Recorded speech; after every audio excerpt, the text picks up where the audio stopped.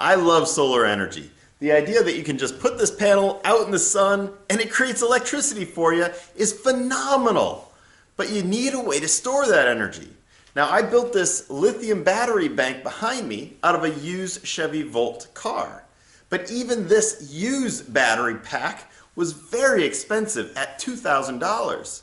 So today, we're going to talk about a much cheaper, simpler, and much more old-fashioned way of storing energy. That's just with hot water. So here we go.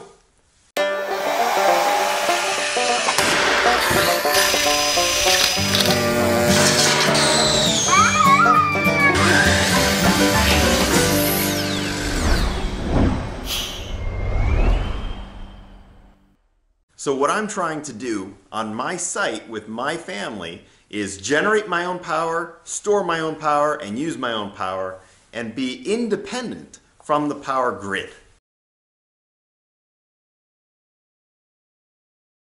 In several of my past videos where I've been talking about an ongoing experiment between the solar photovoltaic and the solar thermal, I've received a lot of comments from you guys suggesting that I just use a heat pump water heater. Now, a heat pump water heater is kind of like a air conditioner bolted on top of a large tank of water, say 50 or 80 gallons. While this makes a lot of sense for people who are on grid, I don't think it makes a lot of sense for me where I want to go off grid.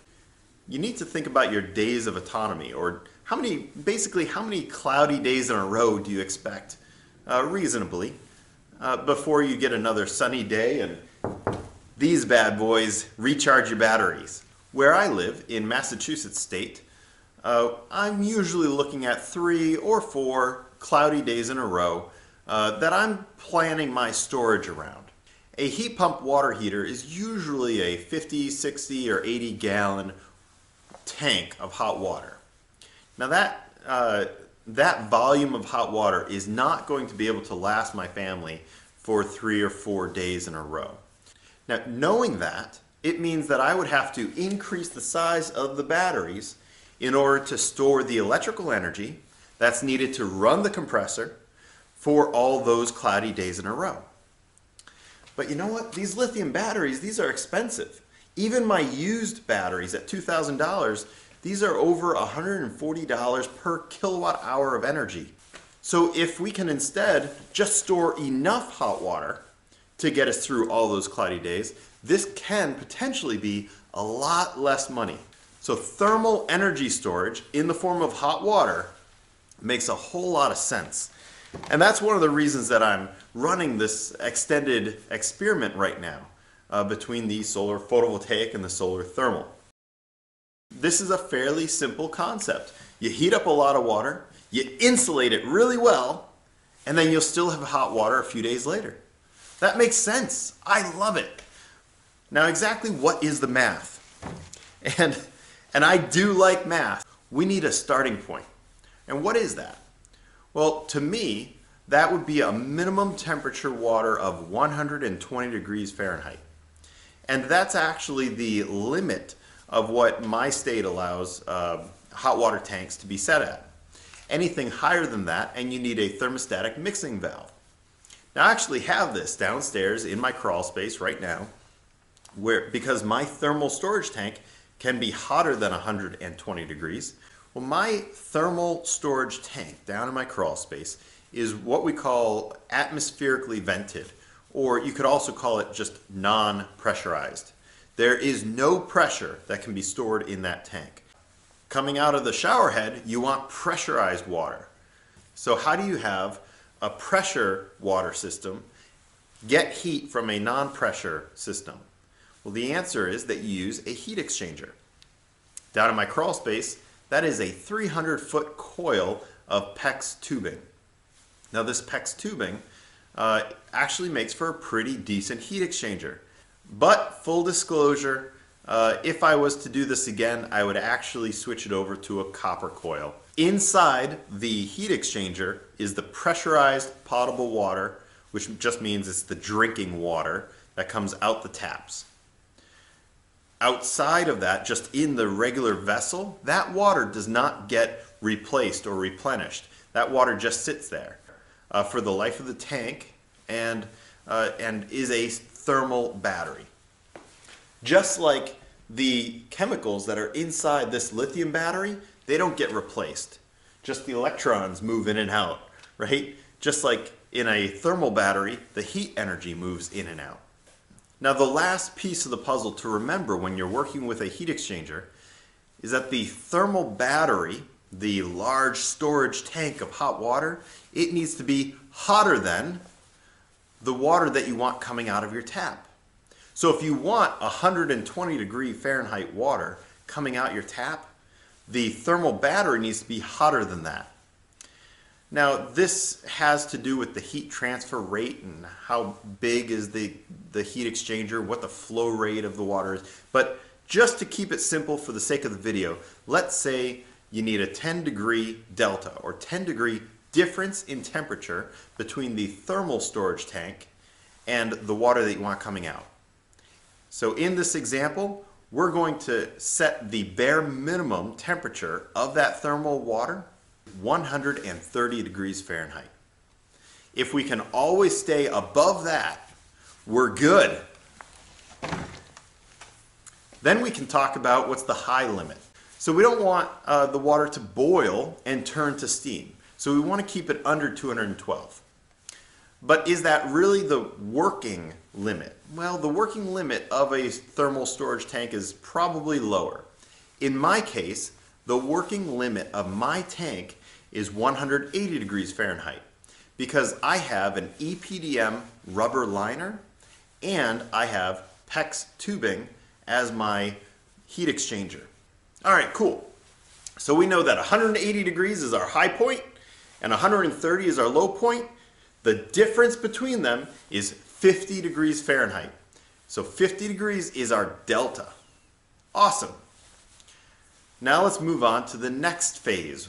Now I'm going to start talking about BTUs or British Thermal Units because I'm in the United States and that's just what we use here. The heat capacity of water is 8.33 BTUs per gallon per degree Fahrenheit. Now we've already established that our thermal battery, our big water tank, has a 50 degree delta of temperature of degrees Fahrenheit. Now that means that for every gallon of water we can store 416.5 BTUs. Then we can ask the question, how much energy do you actually need? Well, for my own family, I recorded our energy use just on hot water over the course of a year. We're at almost 24,000 BTUs per day. All right, cool. In addition to knowing how many BTUs are going to be pulled out of that tank because of our heat exchanger and our use, we also need to know what is our heat loss. If our tank is made out of this styrofoam, well, there's only a certain thickness to this. And this styrofoam is only so good. It's not perfect. So this is going to lose some of its heat energy through the walls to the surrounding environment. And it's going to do that all the time.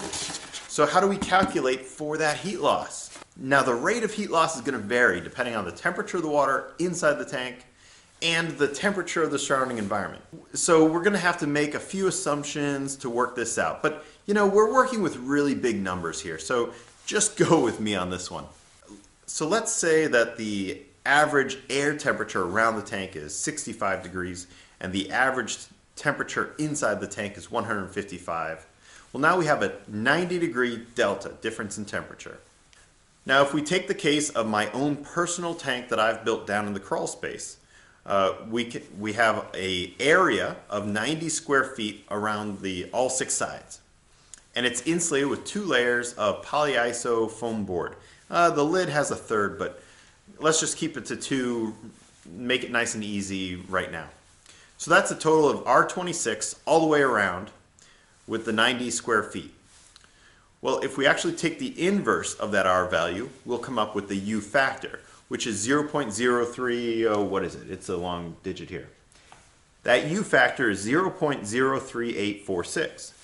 So if we multiply that by the area and by the difference in temperature, and then you also multiply that by 24 hours in a day, and we come up with a heat loss out of that tank, and we come up with a heat loss out of that tank of 7,400 BTUs per day. So if we add the heat loss out of the tank to the heat loss that we'll be drawing from the tank for heating our water, then we need a total of 31,360 BTUs per day. If we multiply that by however many days of autonomy you want, or cloudy weather days in a row, I'm going to use 4 for this example, then we need 125,000 BTUs stored inside the tank. Now if we go back to our heat capacity of the tank and look at our gallons, and we're going to come up with 301 gallons of water that need to be stored in that tank. Now my particular tank is 250 gallons, so I'm not there. I'm probably good up to 3 days of autonomy, but on the 4th day, not so much. Now when I built my storage tank down in the crawl space, I just used a lot of stuff that I had on hand. But if you're going to go and buy all the material new, it would probably cost you about $300 in supplies. So my storage tank, being 250 gallons, I can store just over 100,000 BTUs. Now if you were to create that heat energy using just an electric resistance element, that is the equivalent of 30.5 kilowatt hours. Now remember, this battery bank is 14.3 kilowatt hours. So if you go and you build a 250 gallon storage tank for $300 and you can store just over 100,000 BTUs, that's the equivalent of having more than 2 of these. And remember, I paid $2 grand for one, so that's the equivalent of $4,000 worth of batteries that you'd have to buy. You can build that tank for $300. So that actually means that if you translate that all into kilowatt hours, then instead of spending $143 per kilowatt hour for these lithiums, in a thermal storage bank, you're actually paying just $10 per kilowatt hour, or 7% of the cost. Now that is so cheap that it's just ridiculous. So I just love the idea that you can store several days worth of hot water in heat energy in a large, well-insulated thermal battery bank. Yeah. Now if you oversize your thermal tank, that could potentially be bad if you can't heat the water to the temperature that you want. But assuming that you can get it up to the temperature you want, an oversized tank can be a benefit to you, because you could also then use it for things like space heating, which I need a lot of, being in Massachusetts. So I hope that helps you understand why I love the idea that when the sun is shining, go ahead and make the electrical energy stored in batteries, also make the thermal energy and store it in hot water, and do both. And that's part of the reason for my big experiment here, and why I care so much about how I can most efficiently and cost effectively take solar energy and produce 180 degree Fahrenheit water. You know, I mean, because if I can take my big giant tank of water and heat it up to 180 degrees, that'll swing me through for the next 4 days of cloudy weather. And that's awesome. Thank you guys so much for watching. I hope you enjoyed the video. So please like, subscribe, and leave your questions and comments below. Thanks a lot for watching.